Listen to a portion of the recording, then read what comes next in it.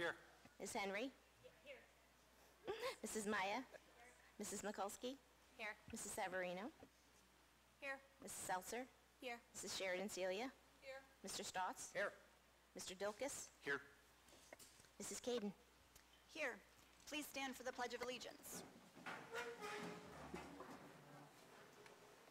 Pledge allegiance to the flag of the United States of America and to the republic for which it stands, one nation, under God, indivisible, with liberty and justice for all.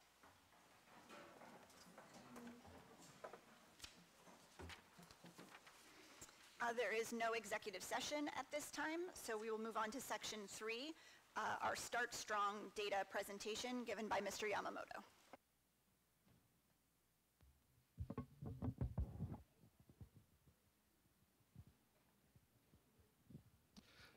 Good evening, everyone. So tonight I'm presenting the state-mandated District Start Strong report.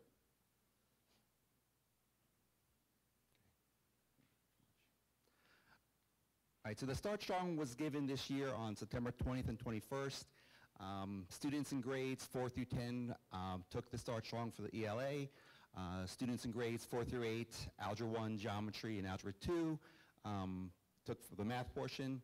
And students in grades 6, 9, and 12 took the science portion of the Start Strong. All right. So basically what the Start Strong is that it gives an assessment on the previous year's content. So for instance, a 7th grade math student would end up taking or seeing questions from 6th grade standards. Okay. The main purpose of Start Strong was really, it's a tool for educators to help really guide their instruction. I mean, that's the primary purpose of Start Strong. And just a quick note that for any data points that there were less than 10 people, that information cannot be shown. So I know there's at least one slide that has, like, you'll see a less than 10 and no percentage there because there was less than 10 kids. Okay. So the Start Strong puts students in 3 performance levels. Level 3 is students that need less support, right? That's where we want to see our kids. And all the way down to level 1 where students need strong support. Overall, if we look at the information, so this is everybody in the district that took the test. We see that for ELA, that almost, or over half really needed less support. Right. Unfortunately, on the flip side, not quite half, but for the math and science, our students were in the strong support.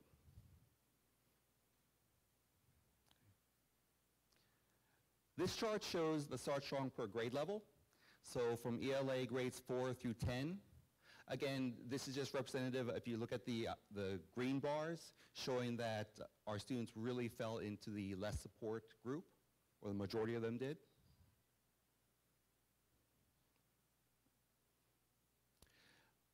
These are the percentages just from that chart.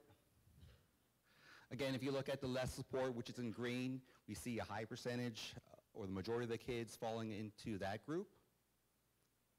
And just a quick note, as the grade levels increased, we do see a slight increase in terms of students needing strong support.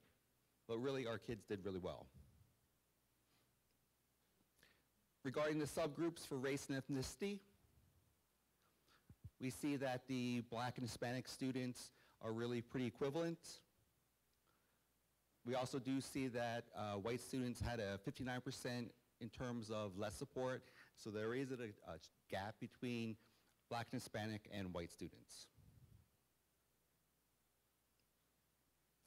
Regarding subgroups for gender, we kind of fall down the stereotypical gender lines where females did better in ELA than males did. For accommodations, students who have an IEP, a majority of them needed strong support. Whereas students who either had a 504 or no accommodations did pretty well and actually needed less support for ELA.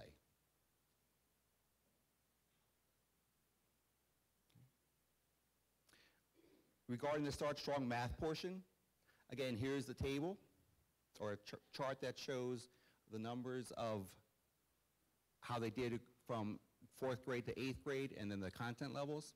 We see that in Algebra 1, here's an area that a large percentage of students really needed strong support. Again, this table just shows the percentages. And again, showing the Algebra 1, a majority of students needed strong support.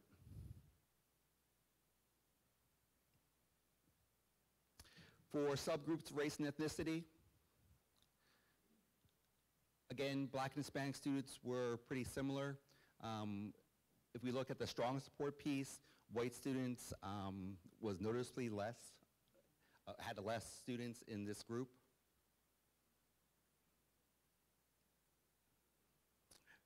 So regarding gender, in this case, male students did a little better than female students.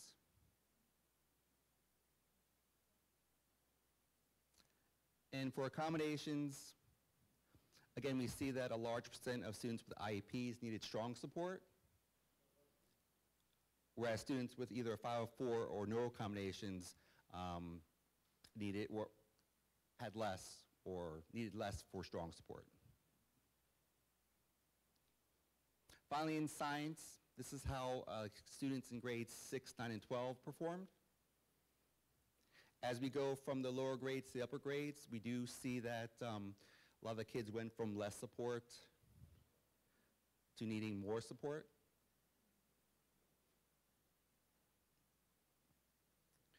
For race and ethnicity, again, Black and Hispanic students really performed pretty similarly. White students, there is a gap between white students and Black and Hispanic students. In terms of gender, really, male and females perform the same. And again, for accommodation, students with an IEP, the majority of them fell under the strong support group. Right? And for 504s and no accommodations, they were fairly similar. And actually, students with 504s, I would say in this case, pretty much outperform students without accommodations. If you do add up, obviously, 504s, it says 33%. Obviously, that only comes up to 99%. But I did round in these tables, so that's what we call rounding error. That's why you don't see 100% up there.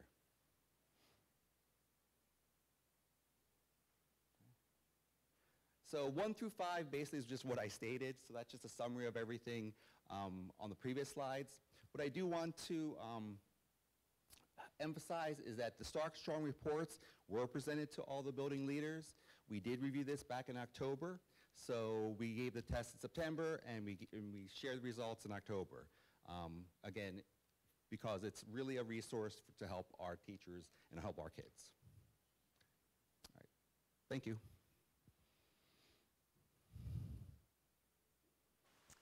Thank you, Mr. Yamamoto.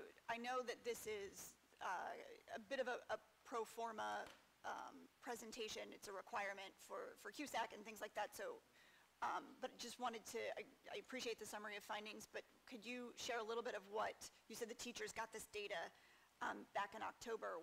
What, if anything, is all of this information, what's being done with it? So part of what's being done with it is that the Start Strong, like I said, shows areas of performance.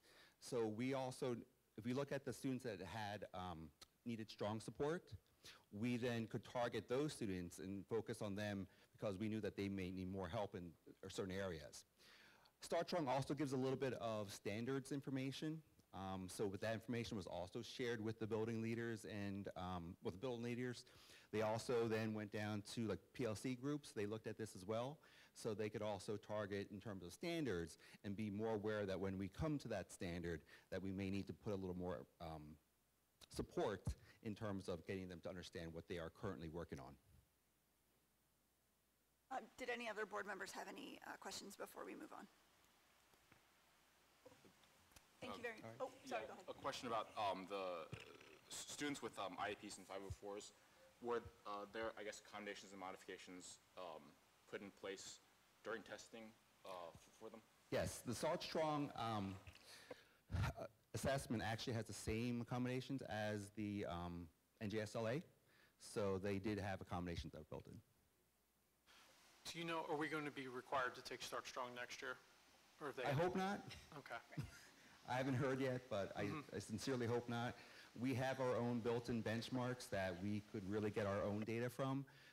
Start Strong was a requirement from the state. All right, Thank you. Thank you. Okay, so now we are moving on to section 4, which is our committee of the whole. Can I have a motion to enter committee of the whole? So moved. And a second? Second. All in favor? Aye. Okay. So, excuse me, this is the board's opportunity to discuss more openly some topics that are not, don't fall in other places on the agenda. So I let everyone know, but just for everyone else out here, the 3 areas that we are going to talk about this evening are so give Dr. McDowell some feedback about data collection, to give an update to the culture and climate issues specifically at the high school, and then a brief budget update, which we've been trying to do at every board meeting. So we're going to start with data collection because we just ended with a data presentation, and as I had said, that was more of a statutory reporting, and so the district collects data and reports out data for various reasons. The most productive reasons are ones that that are not requirements of the state, but us using that data to analyze or the teachers to inform instruction, to find out where our highest areas of need are, for us to analyze data to help us better inform the budget and where those areas of needs are, things like that. So Dr. McDowell had asked us if we could have a brief discussion here about what type of data we as a board would be looking for to dig in deeper, moving forward mainly in our committees or even in ad hoc committees about a specific topic. So we will take those notes, and this is a conversation amongst all of us about what types of data are we looking for from the district to gain more information about. So you can unmute yourself if you'd like to speak. For example, during the presentation, we noted like Algebra 1 stuck out. Like can we get data like down the pike to show that the improvement has been made or what's been done to like address those specific issues? So I was thinking, Roger, we had our board retreat on Saturday. So some of these topics we've already discussed at length on Saturday and are going to discuss a bit further tonight. And Mr. Chu, one of the suggestions he had made was really piecing out the data in cohort fashion, so taking the current 9th graders and following them 9th, 10th, 11th, 12th, which would hopefully show us how that particular group of students has progressed, not how every student that shows up in a particular teacher's classroom. So is that kind of what you're asking for? Right, just like we take this data and do something with it to show that we are trying to make strides to, advance student performance. And that sounds like a great idea. Yeah. Could we also take steps to ensure that teachers are getting meaningful data, not just bombarded with charts and graphs and things like that, but things that they can use? Specifically thinking about how data is supporting PLCs in planning and in growth is one of the things I would like to see, along with, I think Chris mentioned it, but student growth year to year, through the year, how are students growing versus what their goal was, not just in terms of overall mastery of subjects. And I should clarify, just say like I guess start by asking first, like if they're already getting good data, then all good, but just.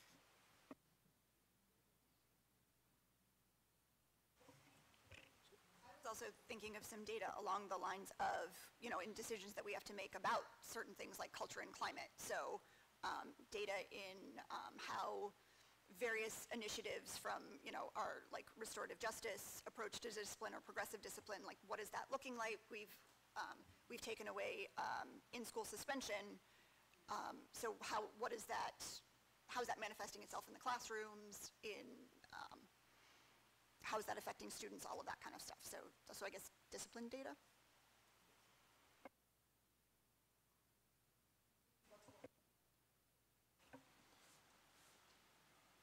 So I was going to chime in and talk about how I think there are a couple tough issues in terms of looking at data. The first one is just finding the data and presenting it, right? And so I think a lot of what we're talking about here is, hey, we would like to see discipline data, say broken down by subgroup to understand maybe differences by subgroup. We'd like to see cohort level student data. So what that means is, this class of students in the 7th grade, then next year into 8th grade, then next year in 9th grade, the same class of students year to year to year, right? The trends in which,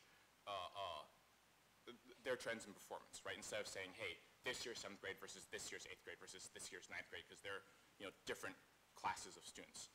And so finding that data and presenting it, I think, is a challenge in and of itself, and hopefully we have the systems, or can develop the systems to collect that information and present it. I think what's more maybe difficult and also as important is, in the end, we can present as many pieces of data as we have, but that doesn't lead to anything if we don't first approach it with the question of, what are we asking the data to tell us? Why are we looking at these pieces of data? And what are we hoping to understand by looking at these pieces of data? Like, we can be told that students are, strong or not in this topic, but why? What are we hoping to do with that? What question are we looking to answer? Are we is the question that we're looking to answer whether or not they have summer learning loss, whether or not they, if we're talking about start strong assessment, right? Is the question we're asking whether or not they lost knowledge over the summer, or whether or not they were prepared well in the previous year? Right? These are different questions that I think we have to first establish that we need answered, so that when we look at the data, we have a frame in which we can actually understand and act upon it. Whereas I think if you just look at data in a vacuum, you can make any assumptions, you can kind of chase any rabbit down any hole, and really look at it in a very unprincipled way. And I think that's probably the most difficult part, is to agree upon and understand what questions we want answered, so that when we actually look at the data, we can do something with it, instead of saying, hey, that's cool, right? I think also a lot of times with data, numerical, quantitative data, I don't think often answers the question as to why something happens, without, especially in a social context like schools, without also looking at the qualitative experiences of what's happening in the classroom and to students, right? And that's really difficult for us as a board to get at. But my point here is that I think that well done now, like, look at the data and dig into the data by the board should lead to some important questions about why certain things are happening that can then be answered by the administration, by the schools. And then from there, addressed. And at the moment, I think that all starts with going at the data with an initial question, what do we want to do with this? So we can actually end up with actionable questions or items for then the administration and the schools to follow up with.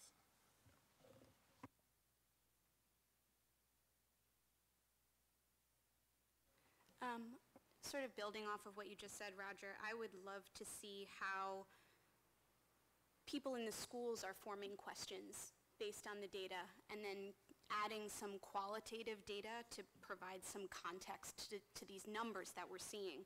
I mean, I think sometimes all that quantitative data does is reinforce things like stereotypes and biases rather than lead to useful plans. So getting some qualitative data from, maybe it's PLCs, maybe it's building leaders, whoever it is, what goals are being set based on this quantitative data that can help us see what's being done between now and the next assessment.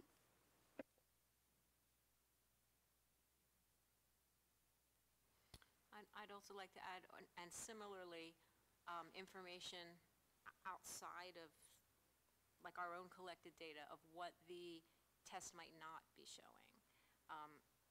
You know, where the test itself might be biased, or what we are seeing that we feel the test is not measuring.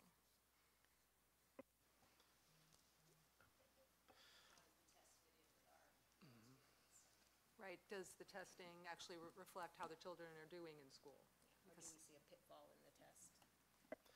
I think it can also help us to identify where things are going really well, so we can further, we can share that information, we can make sure that it's spotlighted and really highlight some of the great things that are already happening that maybe, like you're saying, the data may not show out for all of that, but there's ways to look at it that will support some of the good things that are happening. And I think often in these data conversations, it can get into be very deficit-based, and we want to, if we're looking at this as an asset and ways that we can continue to get better and grow and provide what's best for the students, I think just having more information can really help with that.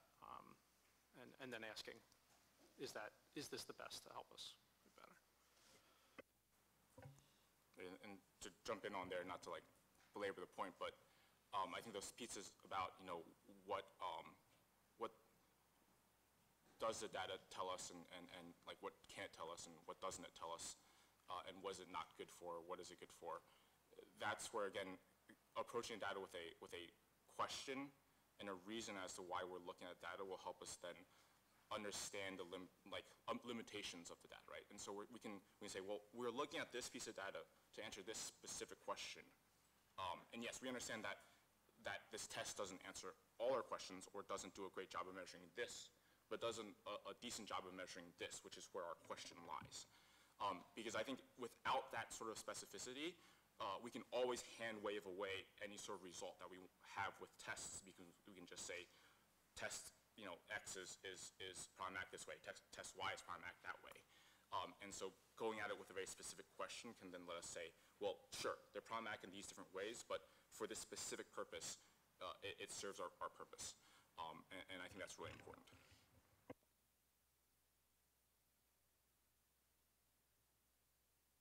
Dr. McDowell, has this been helpful for you? Do you have any clarifying questions for us based on everything we've just thrown at you? No. Okay. Is there anything else about data collection, which is riveting for everyone in our audience to listen to, that we wanted to add before we move on to the culture and climate update? I just want to say that I see some teachers here tonight, and I think it's important that we get their perspective more than any of our perspectives, because they are the ones that are, you know, analyzing the data more so than we are every day. Okay, so, well, yes, okay, we're good. So absolutely good point. And moving on to the culture and climate update, which we had shared at the reorganization meeting earlier this month, that the district and the board are taking the need to vastly improve culture and climate at the high school campus very seriously, and that we would be discussing the progress that has been made and giving updates at each of our meetings. As I also said earlier, we as a board discussed this at length on Saturday at our retreat, but we wanted to give everyone else some highlights about what we discussed.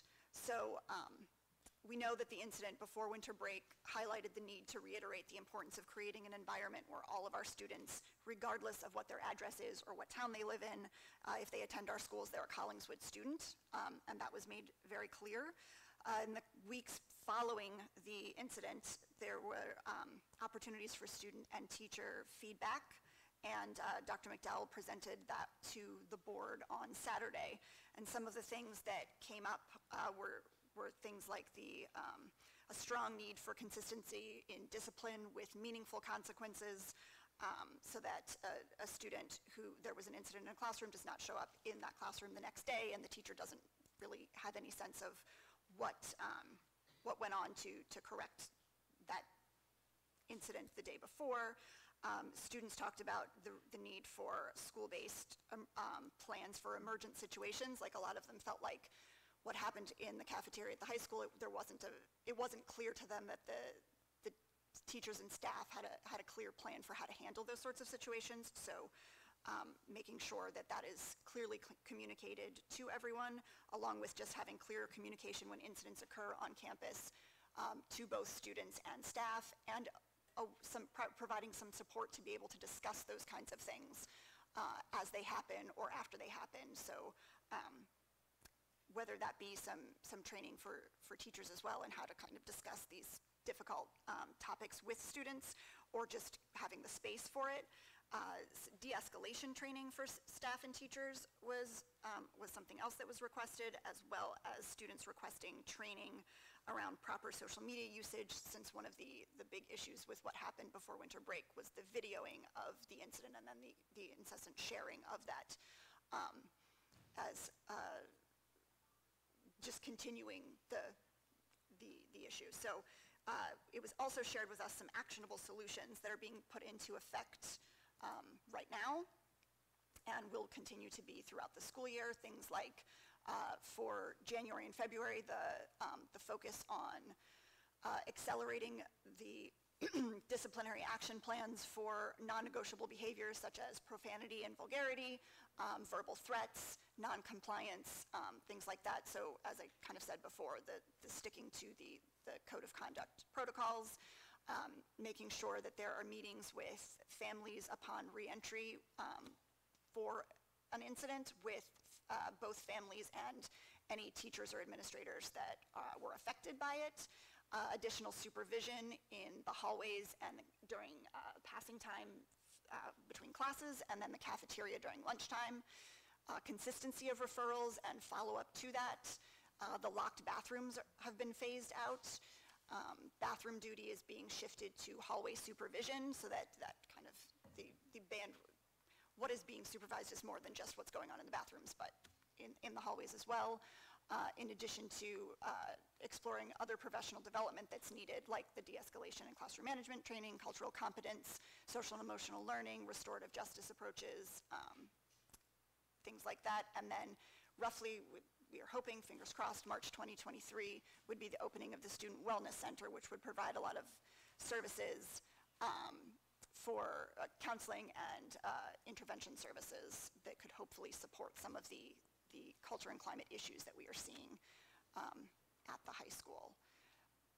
So that was a very brief, I know, overview, and I know all of us sat through a much longer discussion on Saturday, so if there's anything in that I missed or you feel like would be important to discuss or highlight further, this is, like we said, committee of the whole for everyone to chime in. So I don't know if something else that we also talked about was making sure to really more clearly define the role of school climate officers and make sure that they are more visible and really in the hallways and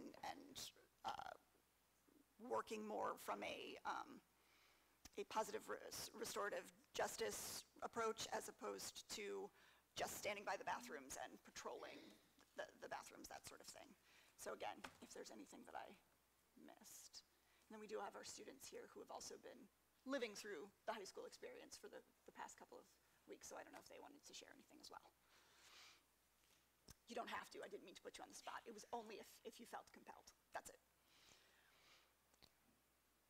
I really did that good of a job of summarizing, all right? I was just going to say one thing, and it was just going to be that I think you did a very good job summarizing. Thanks. You're welcome.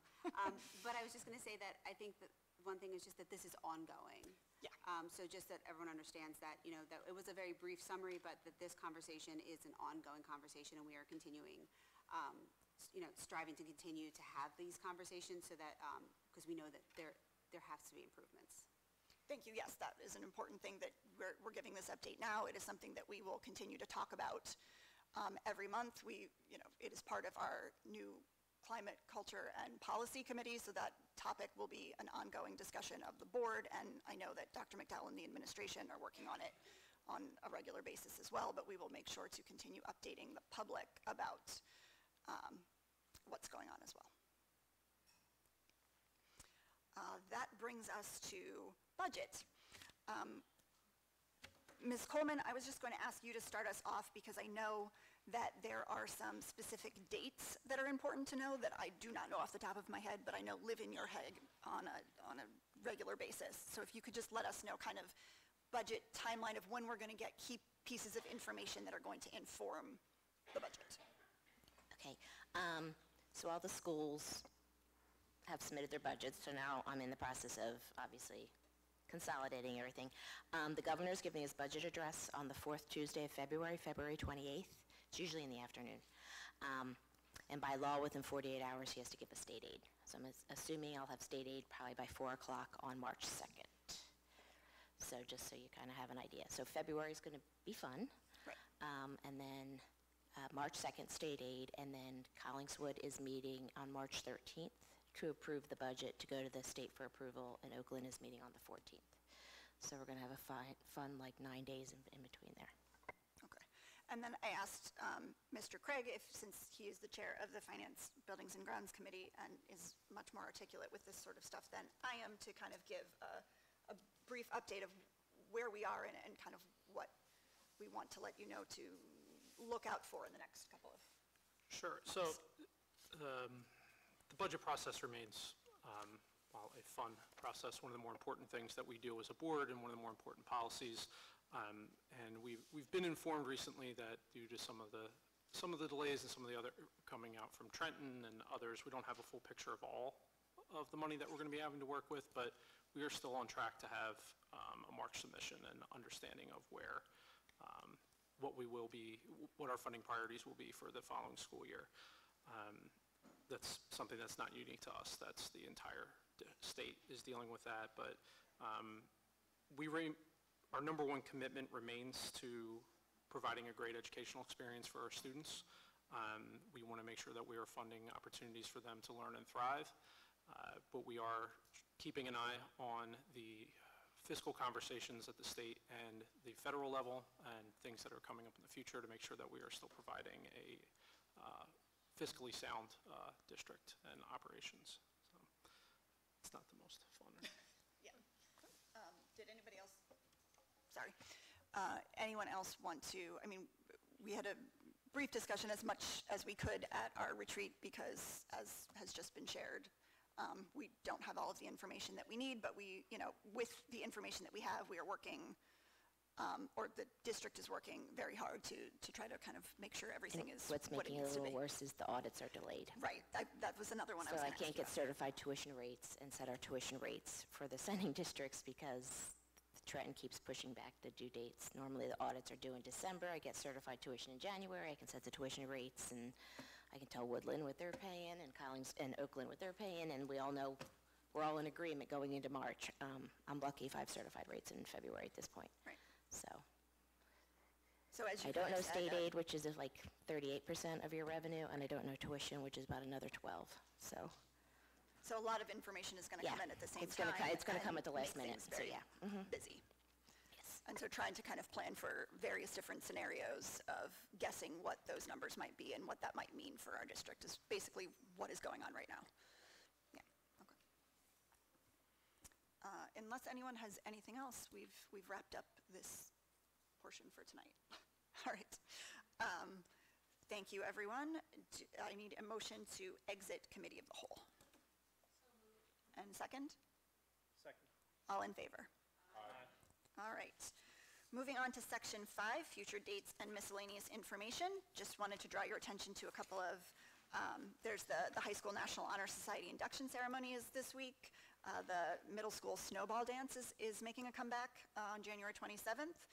There are some PTA meetings and events and some school days where school is closed, so just keep an eye on that. Section 6, routine board business. I need a motion to approve the minutes of the December 19th, 2022 regular board meeting and the January 4th, 2023 reorganization meeting. And a second? Second. That's just an all in favor, right? Yep. All in favor? Aye. Okay. We have, oh, you know what? Why don't we do this? We're going to, before we get to public comment, allow our student reps to give their reports. So we're going to skip to section 9, student board reports, and then we will come back for public comment. This report is going to be a little bit different than normal.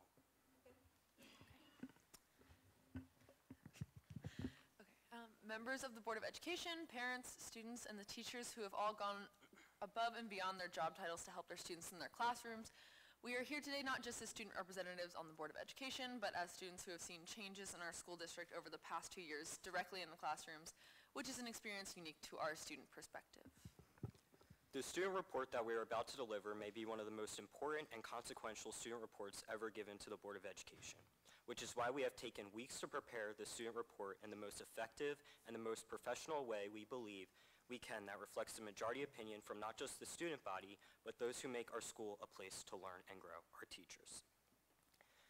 Dr. McDowell was hired by the Board of Education a few years ago because the board put their faith, trust, and confidence in him to create positive changes throughout the school district, benefiting students and fostering an education system that allows students to grow to their best selves.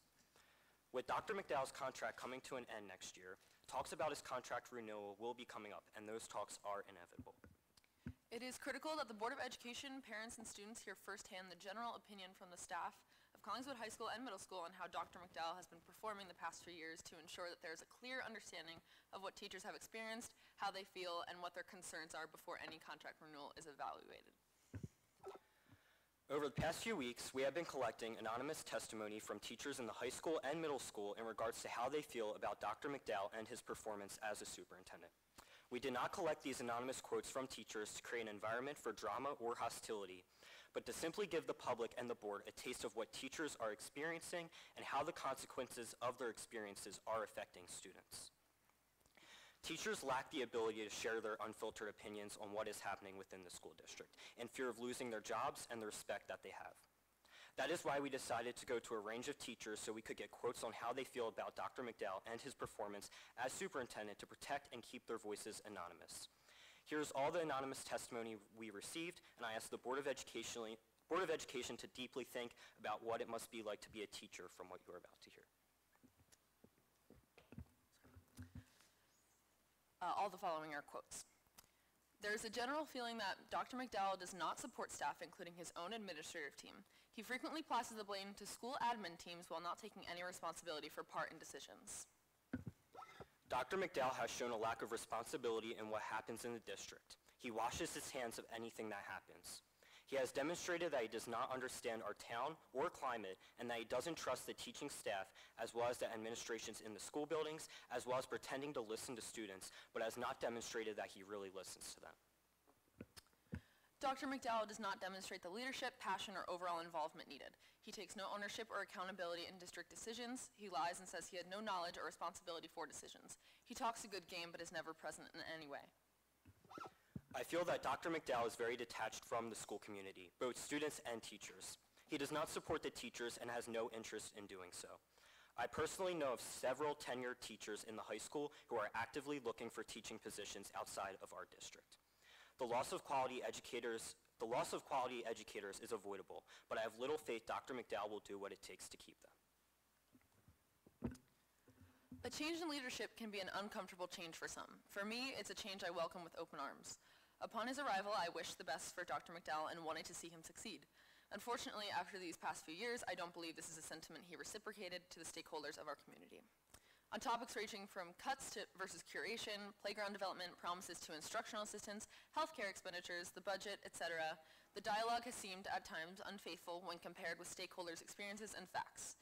Perhaps of greater concern, it seems as if the district's #BeKind culture, the initiative that made Collingswood and Oakland public schools truly unique, has been abandoned and replaced with the crass, sterilized, and institutional manner of engaging with students and staff.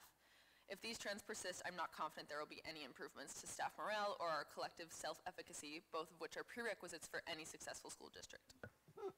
I have no faith in any decision Dr. McDowell makes for the district. It is clear he is out of touch with what staff and administration want and need. Although there are clear goal sets, who knows if they will be met? He can talk the talk, but can he walk the walk? Staff morale in the district is low. Communication is lacking. Too many committees are being made, but nothing is actually getting done. With true leadership comes the opportunity to feel confident, informed, and energized to reach a desired goal. True leaders set realistic expectations, support those who follow them, and take ownership when plans do not work out. We are void of any of these leadership traits with our current superintendent. The students benefit from having a variety of electives and courses offered to them. Eliminating courses that promote the arts and humanities will only harm student interest and involvement. Having a variety of courses benefits the student, school, and community. Due to an unclear chain of commands and lack of clarity regarding protocols and resources, the morale in the district is low.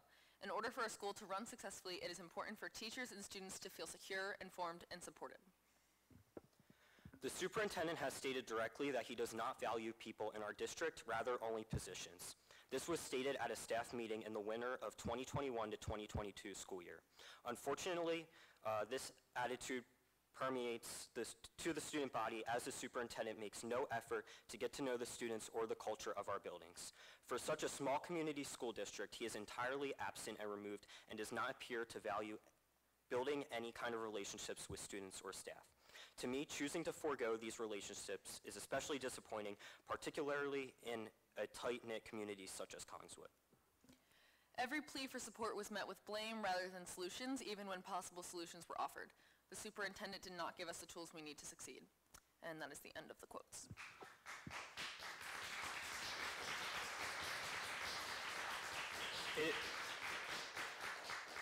It is clear that something is not working when it comes to the performance of district leadership, and it is clear specifically what is not working is the person that is holding the job, responsibilities, and role of superintendent. For over 2 years, Dr. McDowell has reflected fear, frustration, confusion, and irresponsibility throughout his performance as superintendent of the Collingswood School District. On January 4th of this year, Dr. McDowell held a meeting with the Collingswood High School Student Council Executive Board. Here are some of the things that were said by the superintendent.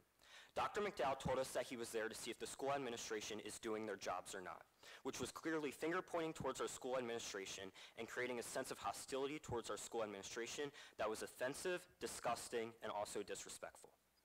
He also told us that he was going to be laying down the law about discipline at the staff meeting the next day, once again pointing fingers at teachers and making himself sound like a savior of our school district, which he is not.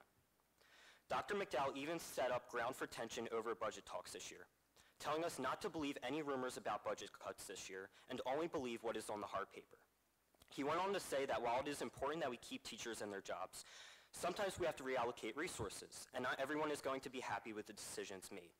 I do not know how the board members feel about this, but to me, this seems like ground is being made to once again create an environment we were experiencing last year when it came to budget talks, an environment of fear, tension, and concern.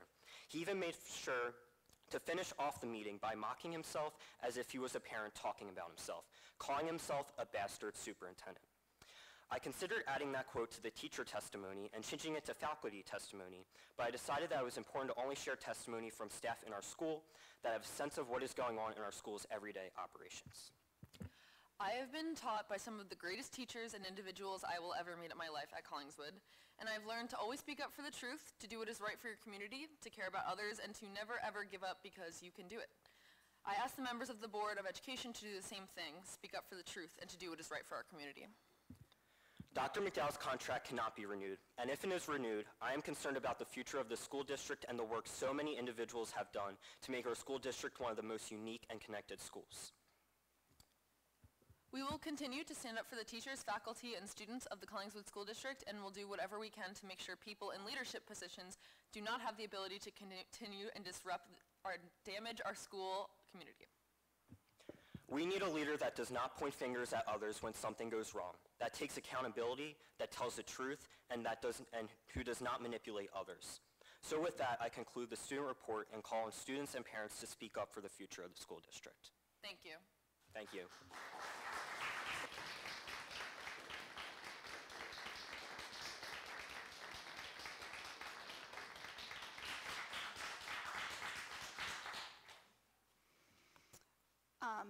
I just wanted to say that your passion and your dedication to the teachers that you have clearly created strong relationships with is very clear, and being taught to stand up for what you believe in is a very important lesson, and the fact that you've already learned it is fabulous, and so appreciate all of that. And, you know, we are listening and we hear what you're saying, and I'm still kind of processing. That was a lot at once, so processing all of it. I don't know that I have a lot to say at this very moment, but would like to always appreciate your willingness to tell us the truth, or your truth, and hopefully we can continue talking and getting more information from the student perspective. So thank you for that. Just say something real quick. Sure. This is with complete respect. We did speak privately to you after the last board meeting, and a lot of what we said just now was what we told you, so I feel like you've had time with respect to take in what we just said. Okay. There was no denying that we had spoken already, so thank you for that. You're absolutely right, we had spoken, and thank you. We'll move on to section 7, which is opportunity for public comment. The purpose for this public comment section is to discuss items listed on the agenda. Additional, more general comments may be made later in the meeting. The public is reminded that attempts to resolve all concerns and complaints should first go through appropriate staff members and administrators. The intent of public comment is to give the community opportunity to provide feedback to the board. We will be actively listening and taking notes so that we can take all that is being said into consideration. If appropriate, clarifying comments may be made at the end of the public comment section. For more detailed responses to concerns, communication may go out later in the week by the appropriate staff members or administrators, or be discussed by the board during future committee meetings. If you would like to make a public comment at this time, please come and stand and state your name and address, and please keep your comments to 5 minutes or less. Thank you.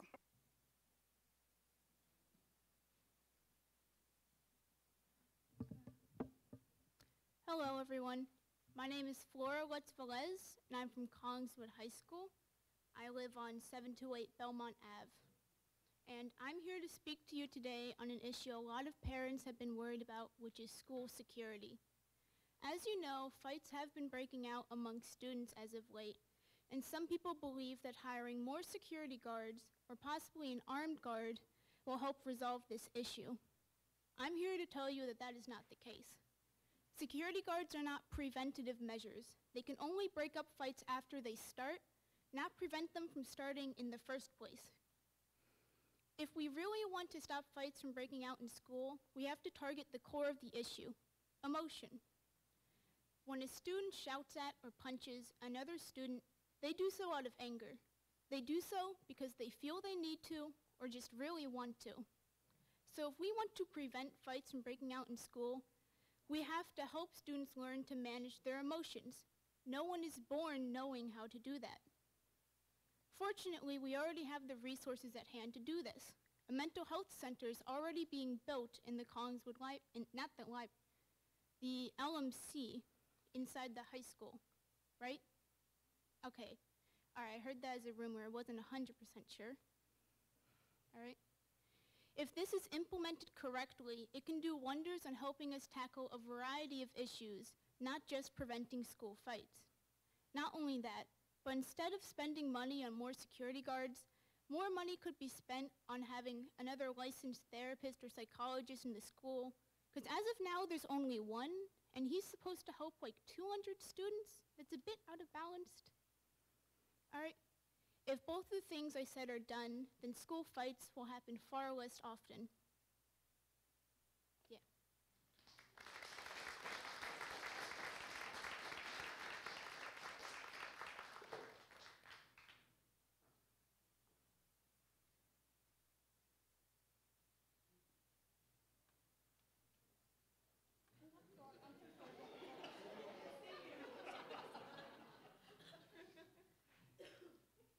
Hi. Okay. My name is Benjamin Savarino Duprat. I live at 624 Lees Avenue, and I am a current high school senior. Hello, members of the board and Superintendent McDowell. I speak to you today in order to relay the thoughts and concerns of both myself and students with whom I've spoken to, namely those in the Black Student Union and the GSA, on the topic of increased school security. The first thing that comes to mind for many of us when an SRO is brought up is that we would no longer be dealing with school discipline, we would be dealing with arrests. No matter how old some of us may seem, we are still kids. Saddling children with a permanent mark on their record, much less an arrest, will have drastic consequences down the line, with results ranging from difficulties in getting into college, struggling to find a job, or the 22% increase in probability of dropping out of high school altogether. It is worth noting that these effects disproportionately weigh on queer students, neurodivergent students, and students of color. The school already has issues with disproportionate disciplinary action taken against students of color. A meta-analysis done by the ACLU found that, for instance, black students are arrested by SROs at a rate 3 times higher than white students. That number becomes 4 when accounting only for black female students versus white female students. The information is damning. In nearly every metric, SROs get skewered by a litany of flaws and weaknesses. That being said, there's another way that we could prevent conflict in our schools. I've gone to Collingswood Public Schools my entire life. The first fight that I saw in the high school was scary, but the students that I saw get into that fight were just that, students. They were children who didn't know any other way to resolve their conflict. Having more dedicated social-emotional counselors would provide students with more opportunities to learn skills that will not only help them prevent conflict in school, but also outside, all without staining their future through arrest. Mr. Adams is an excellent counselor, and it is clear to anyone who talks to him just how much he cares about the students that he works with. But from a purely numerical standpoint, he is outmatched by the 2,264 students that currently study in this town. Too often, students must be turned away in moments of crisis because the school is not properly staffed to handle a growing population of students who have only recently come out of a widespread quarantine. Rather than spending the taxpayers' money on something that at the very best will not help the problem and at its worst will exacerbate it tenfold, let us choose rather to invest in a service that will help students resolve conflict themselves, while better utilizing our current security force to protect students in a worst-case scenario. The work that a social-emotional counselor does can have a ripple effect that reverberates throughout the school environment, and all it takes is one poor choice made by an armed SRO to leave a student wounded, or worse, dead. Today's students walk into classrooms that are drastically different than the ones 10, 20, or 30 years ago. We see a rising tide of reports of depression, anxiety, and trauma, and little to no response from the state. These students need help. They need someone to teach them the social skills that were never enforced. They do not need an officer of the law, armed gunmen in schools, peering down at them not as students but as potential criminals. They do not need more surveillance. They do not need a panopticon watching as they pass through the halls. Our students deserve better, and so do our staff. Thank you.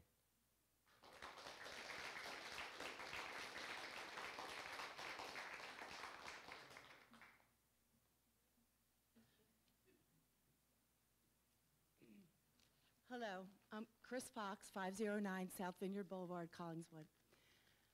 I don't really have much to say. I have a lot to say. It would take me much more than 5 minutes, but what I want to direct my speech to is Aiden and Riley.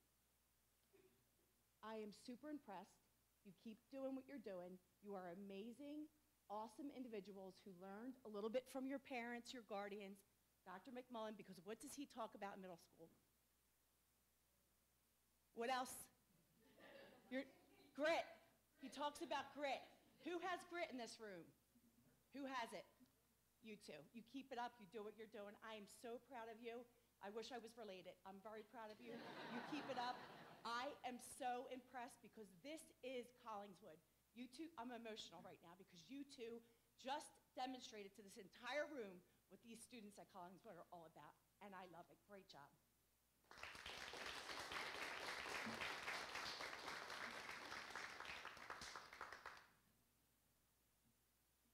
I am Trey Ramsberg. I live on the second apartment of 32 East Coulter Avenue.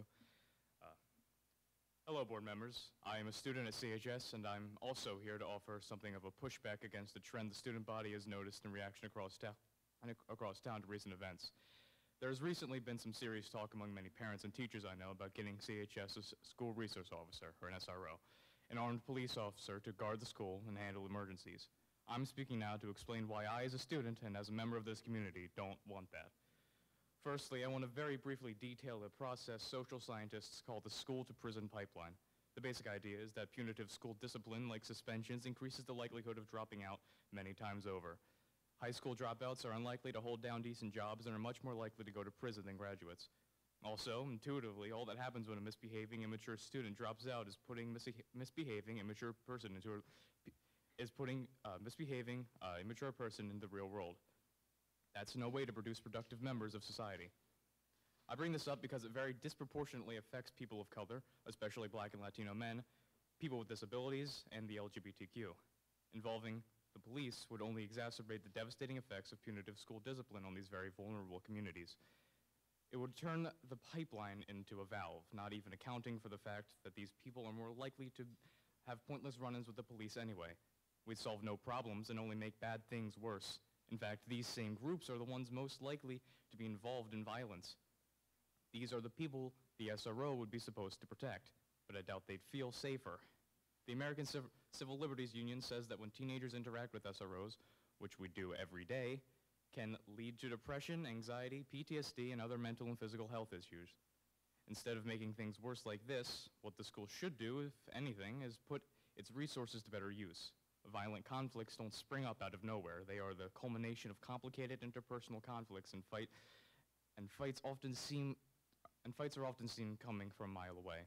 Better access to mental health services in school or peer mediators would allow people to settle conflicts and learn strategies to de-escalate and resolve their problems without a fight ever happening.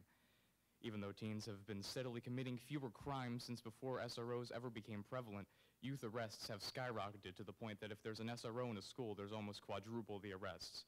That puts troublemaking kids behind bars, entering the prison system before they're old enough to shave. The real, effective solutions are a lot less simple than just putting a man with a gun in our school to lock up the bad seeds. Hard, complex problems can't be solved simply. It's worth it for me and my classmates, among whom are people of color, disabled students, and LGBTQ students, to invest our resources into things that would make things better. I wouldn't feel safer with an SRO, and I know that I wouldn't be. We're immature kids. Schools are places of learning, not for being surveilled like we're already criminals. Is the shallow, superficial sense of security we get worth the $46,500 a year? Why not actually make progress for our kids and their future?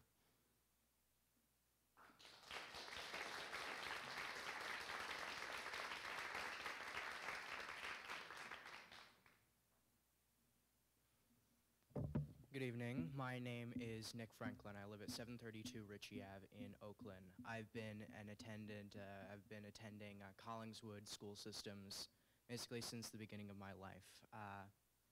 And with all this talk of an armed SRO, I feel like I very much would not be safe in such an environment.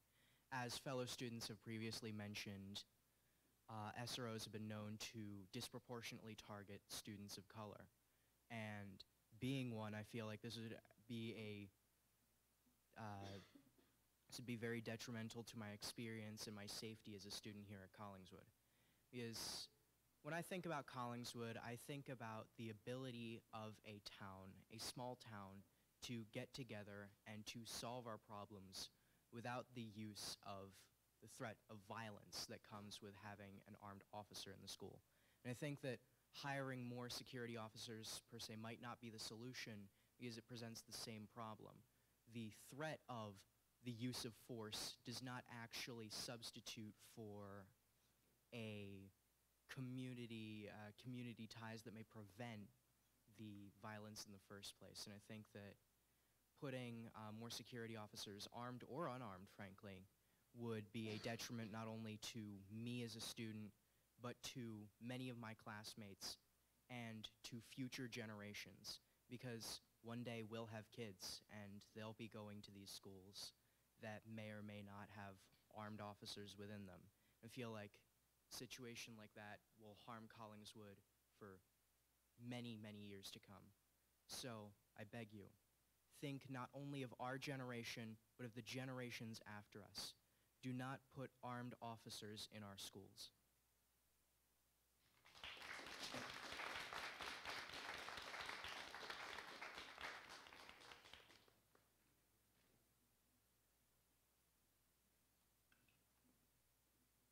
Hello, my name is Dashiell Korea Fisher. I live at 1017 Eldridge Ave, and I am a sophomore at Collingswood High School.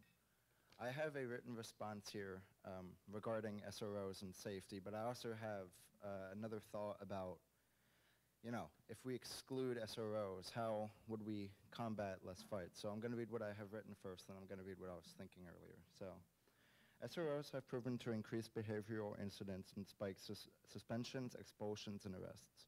It is well known by school psychologists that students who feel they belong in the classroom perform better. Unfortunately, an SRO present on campus makes students, especially those of color, feel the opposite.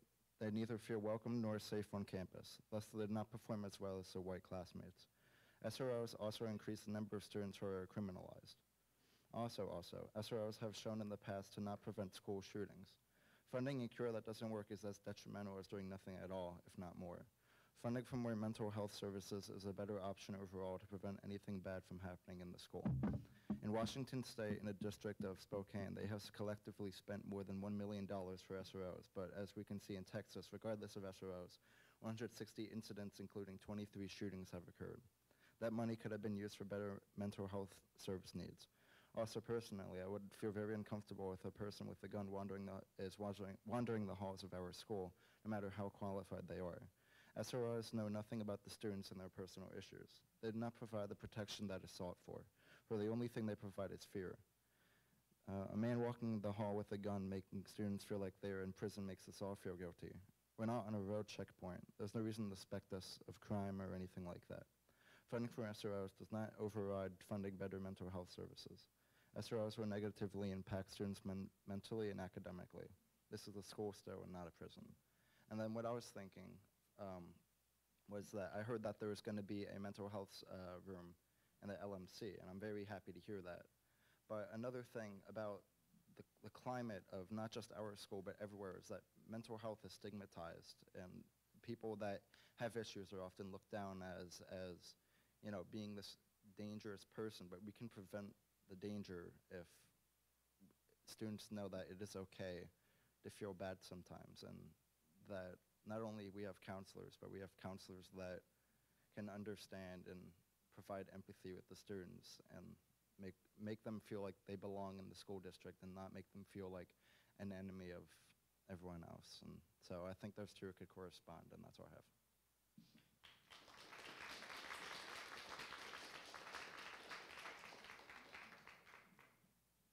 Hello, my name's Sarah Mervine. I'm the school nurse at Collingswood High School as of tonight on the eve of my tenure. I have submitted my resignation, but before that happens, I just wanted to share. And before you approve your new high school nurse by default, I am a mom of 3 boys, 2 of which are teenagers, and I went to Collingswood since the 6th grade and graduated from Collingswood High School, and I started my family here.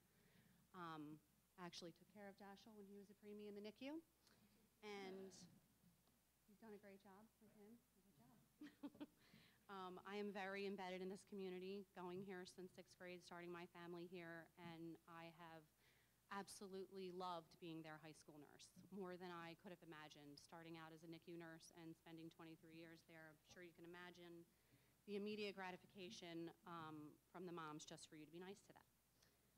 On Dashel's note about the mental health clinic, which is supposed to be opening, I have serious doubts about the form that's starting, how it's being laid out, the fact that a student doesn't even know that it's going to be happening and the rollout is less than 60 days away. My doubts are because I wasn't involved at all in any of the planning of it, and I am the person that they came to and they confided in, and the person that helped them to realize that the stigma can go away as their feelings are validated. My resignation did not come without a very heavy heart. It was met only after multiple attempts of asking for more support in the nurse's office. I did have an opportunity to talk to Dr. McDowell before this grant was awarded, and he was very receptive to me and asked me to send him an email with my plans, and unfortunately we weren't able to elaborate more or plan more anytime in the near future after that. We tried to meet several times since September of this year, knowing we were 2 years late after the pandemic and the parallel mental health epidemic that was happening alongside the COVID pandemic. Dr. McDowell did ask me to reconsider my resignation when we finally did get to meet in December, and I just want all of you to know that I did not resign because I already had another opportunity. I wasn't looking for another job. This was my dream job. And this district lacks sustainability. Most nurses, a school nurse job is a dream job, and they take these jobs and they stay on their jobs until they retire. And you are on your 3rd nurse. A very qualified, dedicated committed nurse to this community because I can't do it by myself. And the Wellness Center is 2 years late.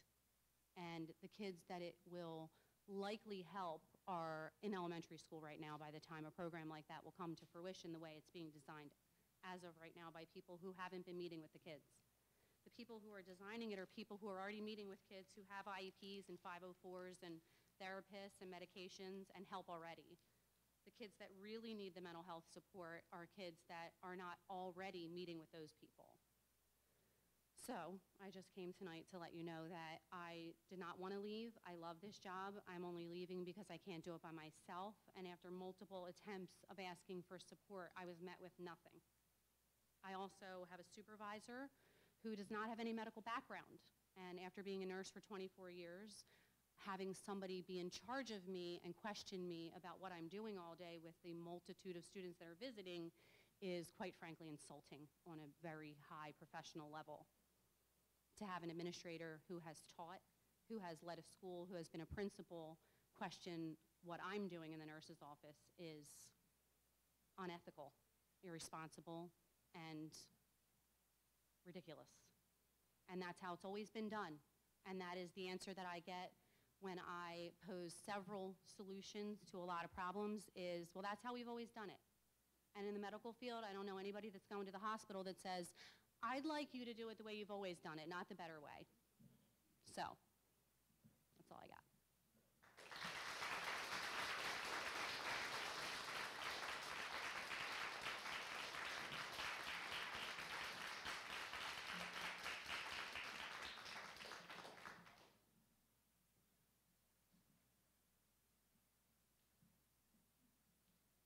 I don't know how I'm going to follow that up.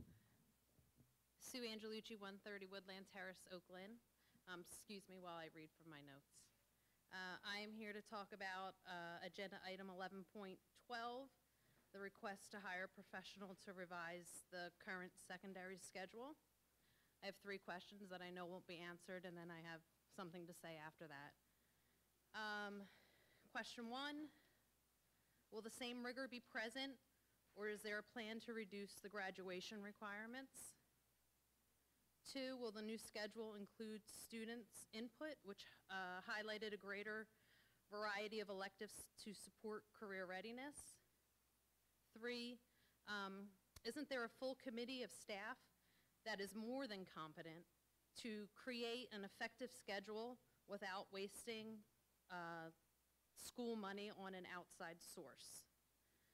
Secondary parents are hearing that there is a plan unsupported by staff and students to decrease the rigor that makes our district unique, which will essentially reduce the amount of classes and limit options, reducing credits and the amount of classes students take on a daily schedule will not benefit any growth for our children and will ultimately reduce staff.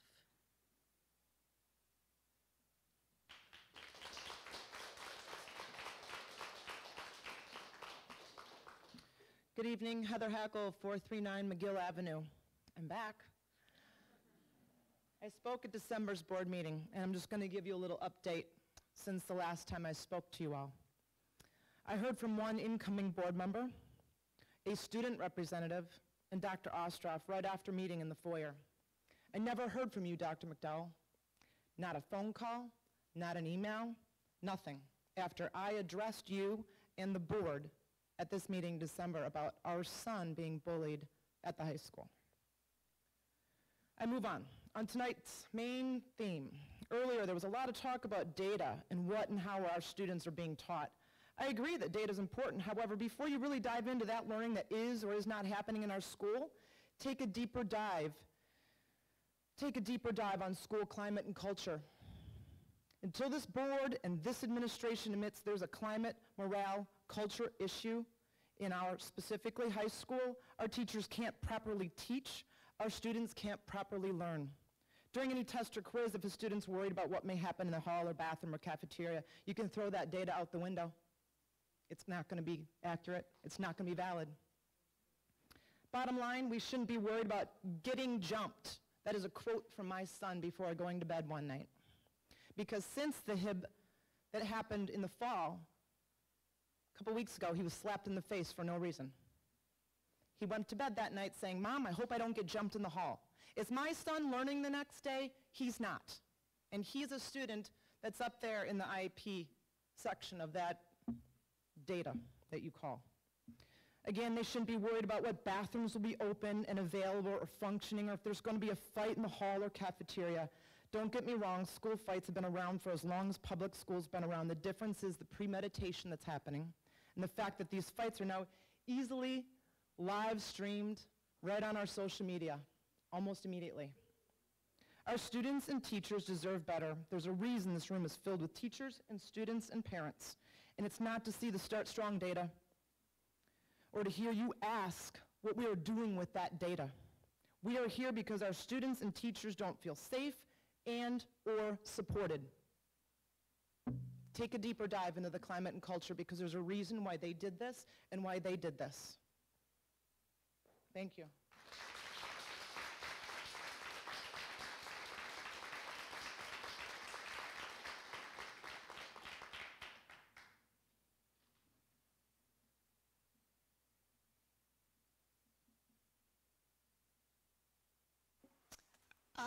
I'm not seeing anybody else come up, and did want to take a minute to echo what Ms. Fox said earlier about what Collingswood students can show us, and I think our student board reps did that, but so did all the students that just came up to speak so eloquently with research to back up their claims.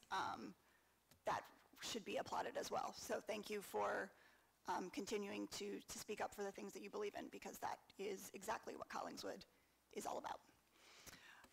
With that, we are going to move on to Section 8, the Superintendent's Report. Okay. So good evening, Section 8.01. Enrollment December 2021 was 2,259.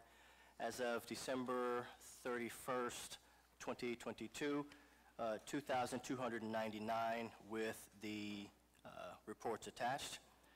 8.02 is the school safety report that is also attached. 0.03 is the suspension. 0.04 is the anti-bullying. And we have two announcements that we would like to share this evening. First, for the first time ever, Collingswood High School is proud to announce that 11 seniors will be receiving the New Jersey State Seal of Biliteracy Award. This award recognizes students that are proficient in another language in addition to English, and we have 11 students that will be recognized in the languages of Spanish and Russian, and these students will receive a certificate with the seal insignia acknowledging their accomplishment during graduation. Pre-K and kindergarten registration, we're excited to share that we are beginning to plan for 23-24 classes. Families will receive the registration process for kindergarten and the preschool lottery this week. And preschool lottery applications will be found on the district's website beginning Tuesday, February 21st. In addition, we appreciate the community's help expanding the reach of our programs in the Collingswood community. If you have any friends or neighbors with children of kindergarten or preschool age, please encourage them to contact Ms. Lisa Pendarvis or the school district's website. And that concludes my report. Thank you. We had our student report earlier. So Section 10, the Business Administrator Board Secretary report. All right. So this evening, in item 10.01, I have a listing of your December monthly transfer reports. And 10.02 is your board secretary, treasurer, and cash reports. 10.03 is your student activity cash report. 10.04 is your food service financial statement. 10.05 is your January purchase orders that have been issued. And in 10.06 is the list of warrants to be paid tomorrow morning upon approval. And just, I know I mentioned it in committee of the whole, update on the audit. Probably when it's done, the auditor's obviously swamped, so I'll probably be presenting the audit on behalf of the auditor, hopefully in February. And that's it. Thank you. Moving on to Section 11, Buildings, Grounds, and Finance Committee. Mr. Craig. The Finance, Buildings, and Grounds Committee reviews all financial statements, purchase orders, and warrants on a monthly basis. The committee also reviews and approves all contracts with outside service providers and oversees all maintenance and capital improvement projects district-wide. not a ton on here, but 1102 to 1109 is approving the board secretary's report. 1110 is acceptance of the building capacity grant, which again was, for those who need to refresh, was won last year, and is to help us further build out the engineering program at the high school. This is just a form to accept it. 1111 is approval of ESSA Title I carryover amounts in Title 1A, 2A, and Title IV. 1112 is the RFP for scheduling services to help with the creation of the master schedule. This is just a request for proposals, and nothing, this will need to see if any of those services are available. And then 11, 13, and 14 are translation services and rates for the rest of the school year. And seeking approval from items 11.2 to 11.14. Thank you. Is there a motion to approve those items? And a second? Second. Questions or comments from board members? Hi, I would like to address a concern, go back to what you said about approving a new master schedule. Can you just explain that a little bit more, please? So it's a request for proposals to see if we could get any support from with the creation of this. From what we understood, there was a resignation for somebody who used to be heavily involved in the creation of the master schedule, so this was to see if we could bring in some extra capacity. But this person, from my understanding, would not be creating the schedule on their own. This would be through input with teachers, administrators, students, and the other information. So this is the request for proposal. We would still have to approve any. So it's not hiring anyone right now. It's just asking for if there's anyone out there who does these sorts of services that could provide support for the district. So we're not, there's no hiring of a master schedule tonight on the agenda, if that helps. Yeah. I just want to Clarify a little more, we too. haven't reached out to all the staff that may be interested in that potentially yet, or we have? Have we reached out to the staff in terms of like if they are interested in helping design the master schedule, or are we just going for this like plan B? I think it's a different scenario, but. So there is a committee that is currently meeting with the high school and middle school administration in order to help discuss and co-construct the schedule. What we are hoping to create is an opportunity to provide additional support should the school need technical assistance. What happens is with the schedule is you have an ideal structure, and then you have to pair that and merge it with the requests that come in from the students. And then once that happens in the computer system, then there's a series of conflicts that have to be resolved, and then you have to move things around. And so traditionally, the district supervisor for counseling services worked really closely with the counseling department and administration in order to facilitate that. She will be leaving us. And so as a stopgap measure, in her absence, we wanted to make sure that if the schools were in need of that technical assistance, we had services in the ready to be able to provide them so that that doesn't delay the building of a schedule until her replacement comes. Okay, so this is more or less a proposal just to explore that possibility. Correct. Okay. Can I ask another question on that topic? So this would not be an ongoing this would not necessarily be an ongoing thing that we would be utilizing. It was because we had an unexpected resignation, and we don't want students to be left without the possibility, like no schedule kind of a thing, because we don't have someone to do that scheduling. Correct. Our primary goal is to make sure that students and staff have the master schedule in place before everyone goes home for the summer. And so in order to be able to do that, the school may or may not need additional technical assistance with that process. Okay, and then just one other, and the hiring or the request for proposal of this scheduling person in no way indicates a lessening of credits or anything like that. We're not indicating anything like that of a master schedule, right? On this agenda right now, no. That is not what I haven't drafted the RFP yet. But I'm saying that is not being put out there right now, correct? Yeah. This is simply a request for proposals to see if someone who has expertise in the master scheduling programming could potentially help us out for this year. Nothing has changed is what I'm trying to get at, right? in scheduling students, other than the person that used to do it is no longer going to be here. And that's why we have this. That is my understanding right now. I just want to make sure. Okay, all right. Further clarify, the reason it's on the agenda is I anticipate if I think a service is going to be more than my quote amount as the purchasing agent, I have to make sure I go out and get a formal proposal to bring back to you. So that's kind of why it's on here also. Instead of just going out and calling people and say, hey, can you do this? I have to go through a formal process.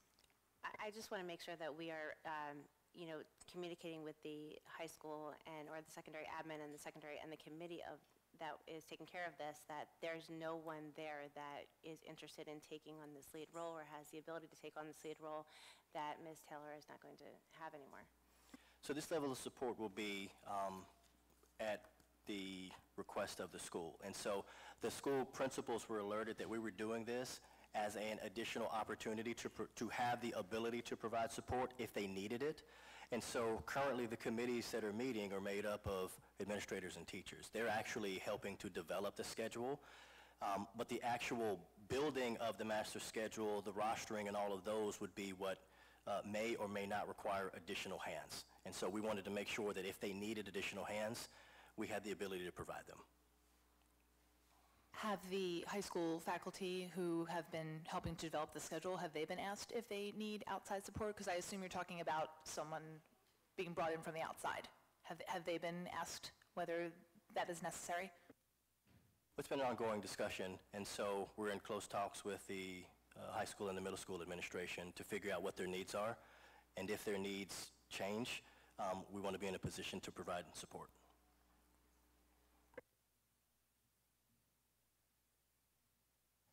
Any other questions or comments from board members? I feel like we should table this discussion. I'm just going to ask to table it. I don't know if I can say yes to that or not tonight, honestly, with the information that I have. Specifically just for the request for proposals? So not even to go out for the request for proposals? Again, So we would have to put that to a vote? Now we need a formal motion in a second to table the item, and then we would vote. I guess I'm confused about what the issue here is. We're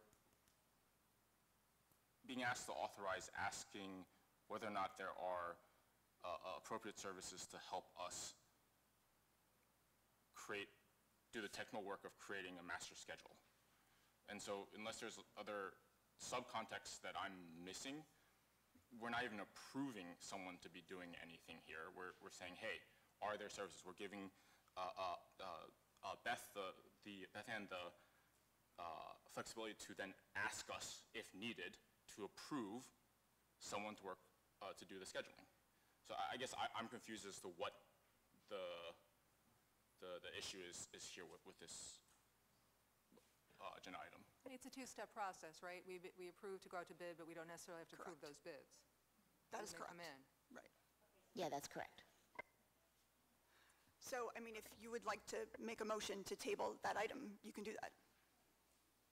I just feel, considering some of the public feedback we just got, this just seems like something that I think I would just like to hear a little bit more about before even we put out the proposals.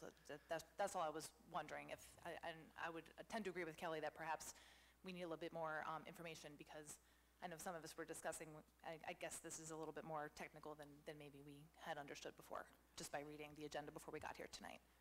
So the master scheduling component is always done in partnership with the school. The school determines the parameters. So for example, the middle and the high school are looking to increase the amount of time in content.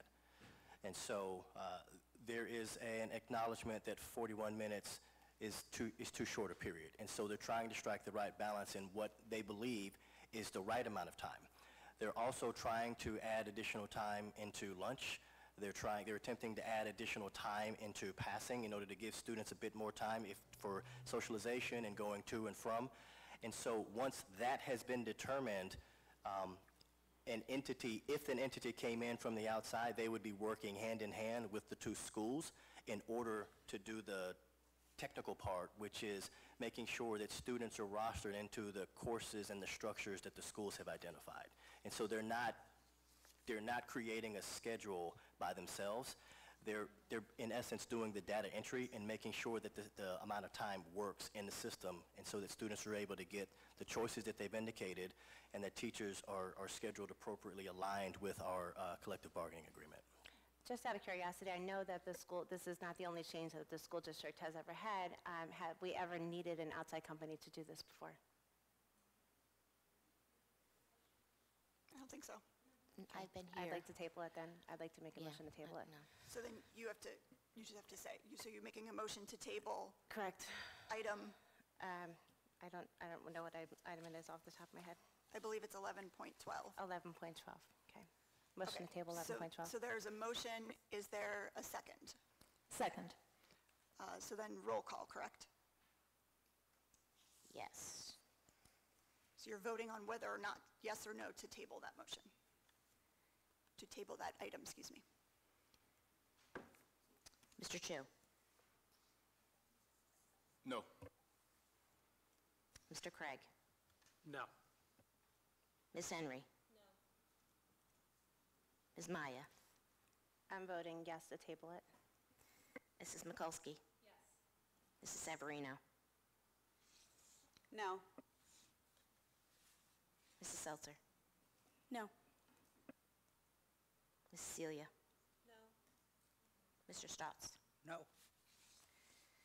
Mr. Dokes? No. Mrs. Caden? No. Item is not tabled. So then we don't need to redo the motion then, correct? Because it's all the same. Okay, so any other questions or comments from board members? Roll call, please.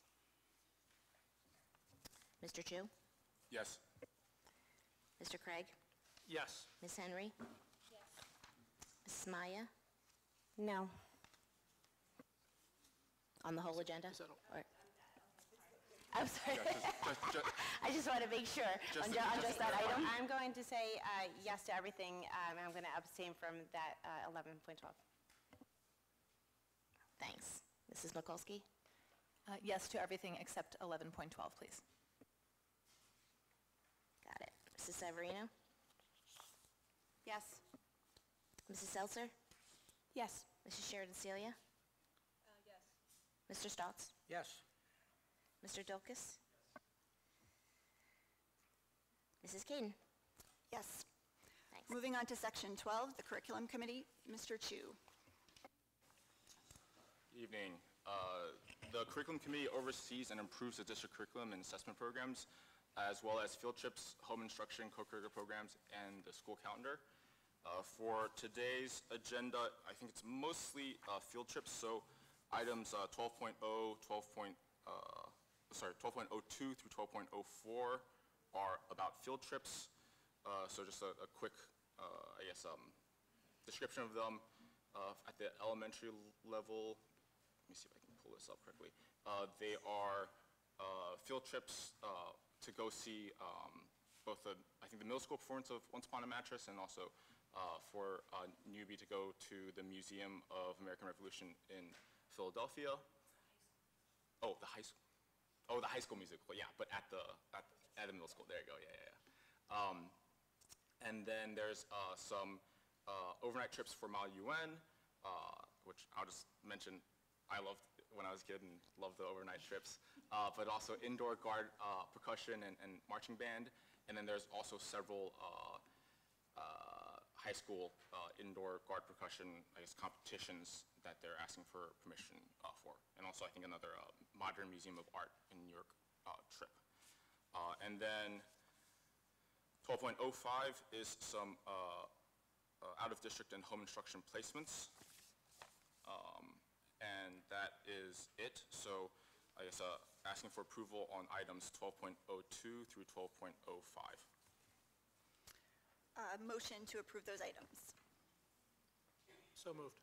And a second? Questions or I don't know who said it first. Questions or comments from board members? Roll call, please. Mr. Chu? Yes. Mr. Craig? Yes. Ms. Henry? Yes. Mrs. Maya? Yes. Mrs. Mikulski? Yes. Mrs. Severino? Yes. Mrs. Seltzer? Yes. Mrs. Sheridan Celia? Yes. Mr. Stotts? Yes. Mr. Dilkus? Mrs. Caden? Yes. Moving on to section 13, the Personnel Committee, Ms. Sheridan Celia. The Personnel Committee reviews all recommendations for teaching and staff employment, considers co-curricular employment, and considers all professional development opportunities for staff members. Item 13.02 is a resignation. 13.03 is an intermittent leave request. 13.04 is the appointment of a speech and language specialist.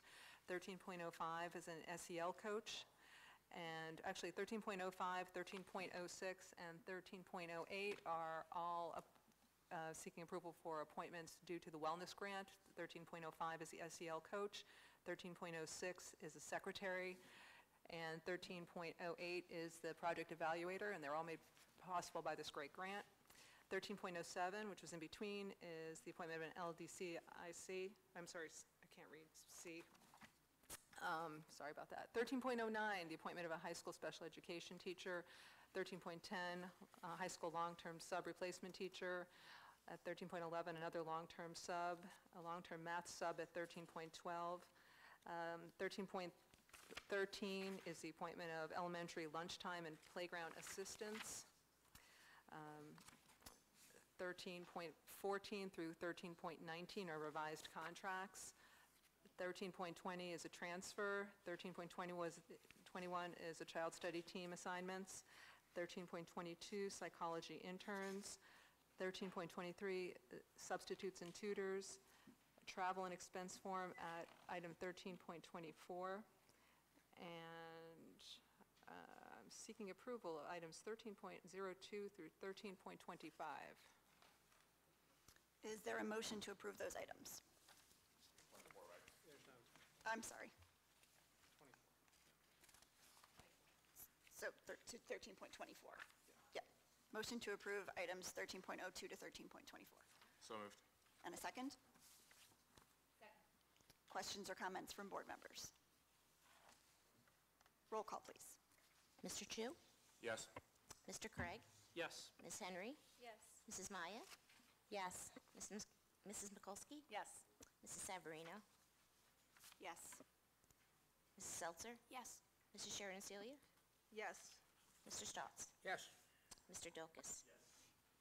And Mrs. Caden? Yes. Moving on to section 14, the Culture, Climate, and Policy Committee, Ms. Savarino. Culture, Climate, and Policy Committee reviews all updates and changes of district policies and regulations. So tonight there is one policy that is up for a second read. It is Policy 5112, the entrance age policy, which just solidified some of our entrance age, the policies for entrance age to our various grade level bands. So seeking approval for item 1402. Is there a motion to approve this item? So moved. And a second? Second. Questions?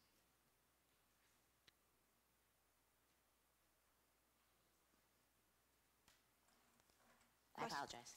Questions or comments from board members? Roll call, please. Mr. Chu? Yes. Mr. Craig? Yes.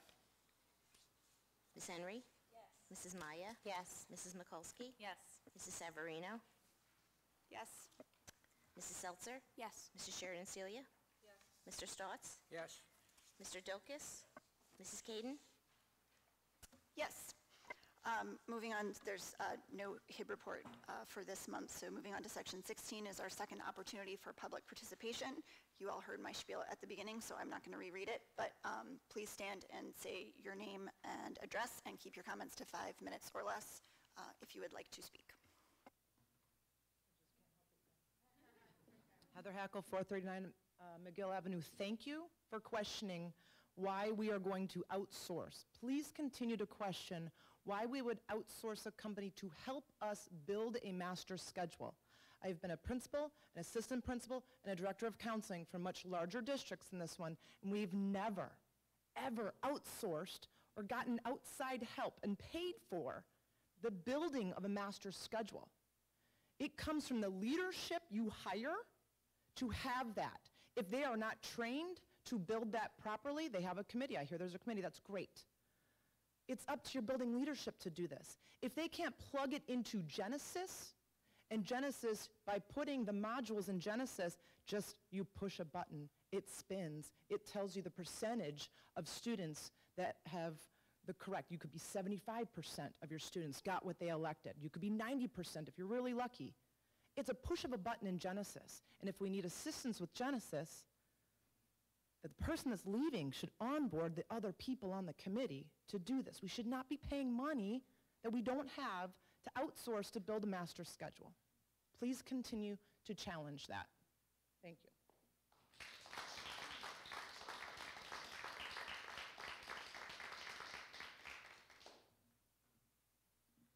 Rick Pence, President of the Collingswood Education Association. For some clarification for our Board of Ed members who are not sure on what we're talking about, we are involved in a committee right now to deal with scheduling. That committee is a negotiated committee that the school board negotiated with the association. So that's what that committee is about. There's never been any outsourcing to help this committee. I was involved when we switched from an 8-period day back in '08 to the schedule that we did and continued through that, on that. We are asking that we continue to negotiate with administration on developing a schedule for next year and follow the language that your predecessor's Board of Ed has negotiated with the association so we can put something forth. I will tell you, the previous negotiations was sitting with Board of Ed members talking about a schedule in the high school. I'm sure this Board of Ed does not want to get back to that type of negotiations because the experts are sitting on that committee. They are. Thank you. Can I ask you a quick clarifying question for myself, because I think I'm hearing so you're not talking about a negotiation committee with us, because we've been a part of that. What was negotiated. Can you explain to me what you mean by a negotiating committee? What was negotiated previously in the with schedule? The contract. With the contract. But then there's also a committee happening right now, is that right? And there's a committee is happening right now with administration on developing a schedule, and we are sitting at the table. Right. Matter of fact, hours ago, I was discussing this, and in the next few days, we'll be discussing this more deeply on top of that. Okay. And this committee is happening, and we are jointly meeting with administration from the high school and middle school to try to figure out a schedule that is happening currently right now. Thank you. I appreciate the clarification.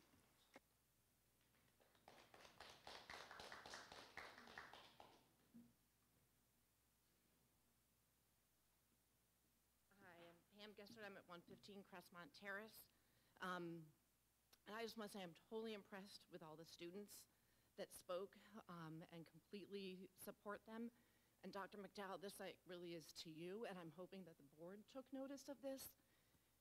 I work in education, and I'm appalled that as the leader of our district, that nowhere in your superintendent's report did you thank them for participating or acknowledge that they spoke, and that the poise and courage that it takes for them to come up and give the feedback that they did.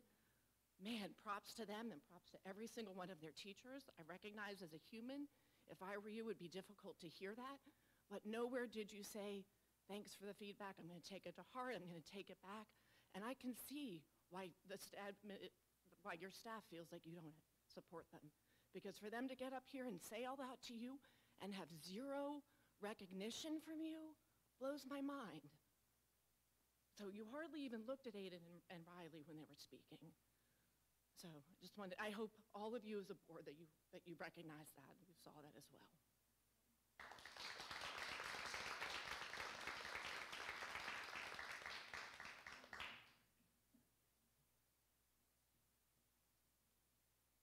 Hi, my name is Tom Howard. I live at 16 Fraser Avenue. I am a parent of a second grader at Tatum. I'm also an educator. I work in a different school district in a different high school. And I want to say I'm really concerned about some of the comments that staff here have made. I was really taken aback by the resignation of the school nurse after being such a dedicated employee. And what really makes me concerned is that I can't get into details, but morale where I work is awful. Teachers don't feel supported. Teachers are actively trying to leave. And I'm worried that this is happening and going to happen at this district if the board doesn't take active measures to support their staff in a real meaningful way. And so as a parent and as an educator, I really am concerned. We came to Collingswood for the town, but also for the schools. We heard great things. And now we hear that teachers are disgruntled, teachers are scared, and teachers are leaving. And it really makes me question now why I came. And I don't want to question that, because I want my kid and all the kids here to have a great education. And part of that has to do with the staff feeling supported and cared for.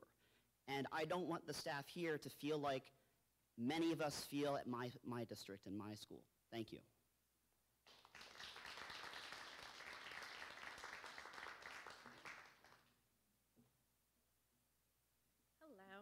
My name is Maggie Jamiewski. I live at 258 Woodlawn Avenue.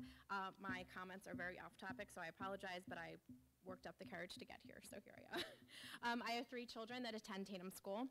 I'm currently the PTA president. I'm standing here tonight to state the importance of the district working closely with the PTs in each school and stressing the importance that this group has on each of our schools. Your PTA volunteers are your boots on the ground. Although I can only speak for Tatum School, I know that each of our schools has a thriving and very involved PTA that works tirelessly to help our school community.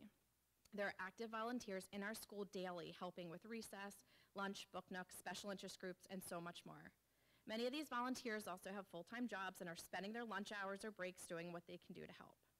I could spend 5 minutes up here telling you that we beg and plead for volunteers and never have enough hands or productive voices, but that's not why I'm here to take your time up today.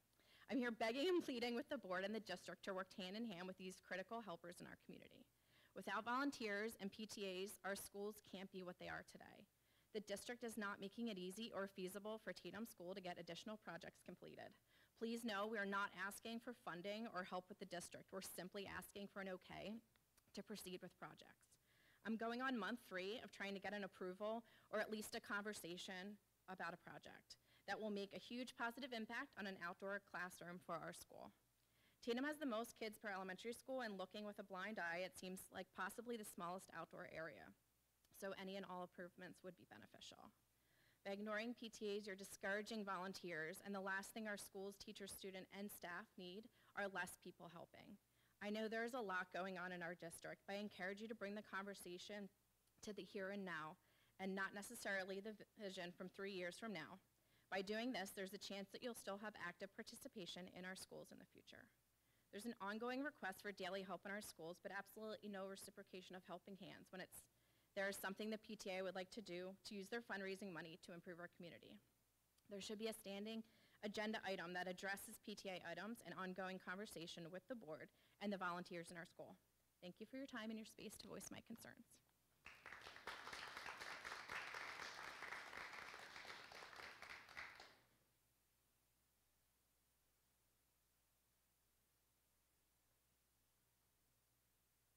So I'm not seeing anyone else get up, so I wanted to take a moment just to thank everyone who took the time to come out on a Monday evening and share their thoughts and concerns with us on a variety of topics tonight. We appreciate that. Moving on to section 17, is there a motion to adjourn this evening? So moved. And a second. All in favor?